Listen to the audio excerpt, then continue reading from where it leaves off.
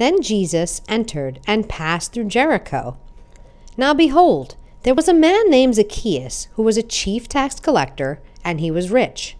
And he sought to see who Jesus was, but could not because of the crowd, for he was of short stature.